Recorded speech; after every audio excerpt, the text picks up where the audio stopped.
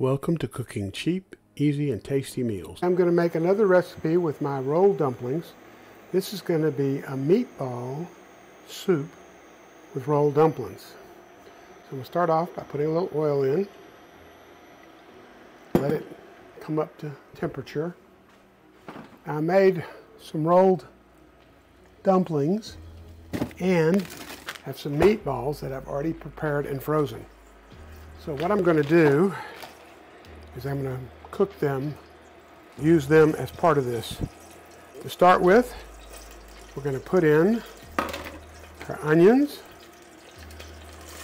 I'm using red onions this time, purple onions, red onions, whatever you want to call them.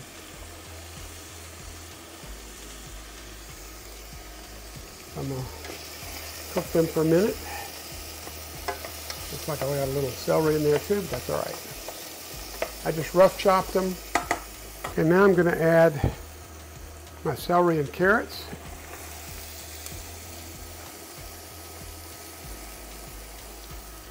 Let them cook for a minute.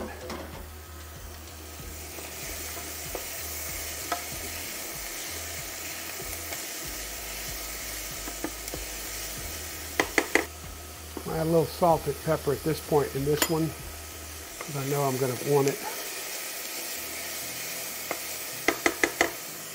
A little pepper.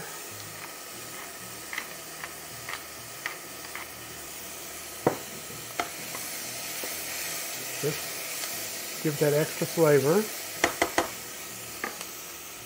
And I'm going to add a teaspoon of garlic powder to kick up the garlicky taste.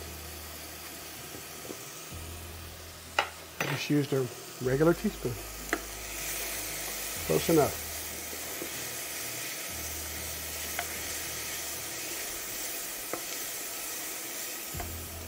Now I'm going to add a little red wine to help get the fond up from the bottom and to add a little extra flavor.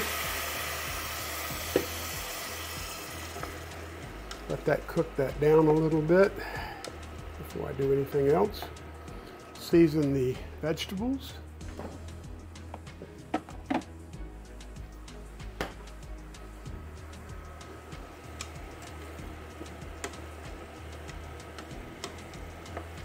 Make sure we get all the fond off the bottom.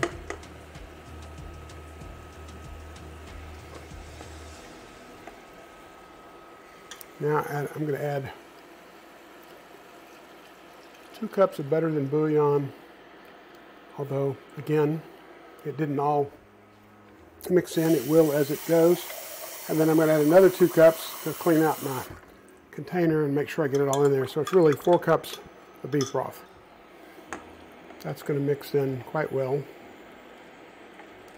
I'm going to raise the temperature to get it up to boiling. We're going to put the noodles in. And while this is coming up to temperature, I'm going to add a couple of tablespoons of tomato paste just for flavor.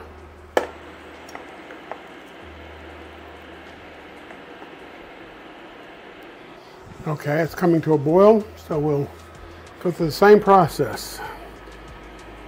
Add a few at a time so that they don't stick together. Don't overdo it. And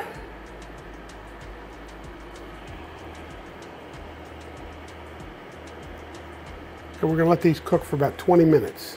And we're going to lower the temperature down to a simmer. It's been almost 20 minutes, and you can tell it's cooked down 10 or 15%. It's a lot better, a lot more dense, thicker. That's good. I'm going to put the meatballs in.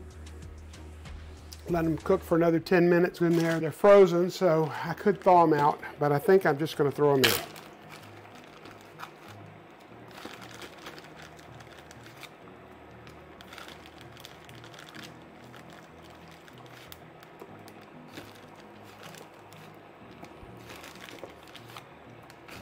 That should be enough.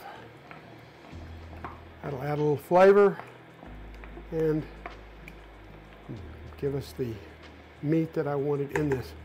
And it's going to cool off the mixture, obviously, since they're frozen. But probably cook it 10 minutes, and I can check the temperature on them, but they should be thawed by then. Sticking them in a boiling liquid does wonders. Okay, it's been about a total of about 35 minutes. I added 5 extra minutes because I checked these. Because they were frozen, they took a little longer to get to 165, which I always feel like you should have things that are frozen up to 165 before you decide that they are ready.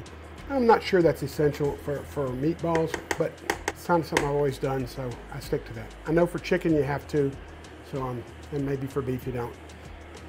But since I wasn't sure, I went on and did it. So we have basically meatball and dumplings. And it looks really good. The interesting thing, it's a lot thicker than the last recipes, probably because I cooked it a little longer, but it is much thicker. Definitely is more of a stew than a soup. I probably could have added some more liquid, but I've been really pleased with the results of the dumplings. They've been delicious. I've determined that you need to cook them a little longer than I originally would have thought to really get the texture right, but they varied between the different things I made. But this is going to be delicious, and there's a lot of opportunity to change the flavors. You could add ketchup, you could add barbecue sauce, you could add Worcestershire or soy sauce and really change the flavor to be quite different than just the base recipe. This is our fourth recipe. This is meatballs and rolled egg noodles. It's a very warm and comforting meal. I hope you'll try some of the recipes from this series. They were easy to make and really enjoyable meals. If you enjoyed this video, please subscribe and give us a like. Thank you.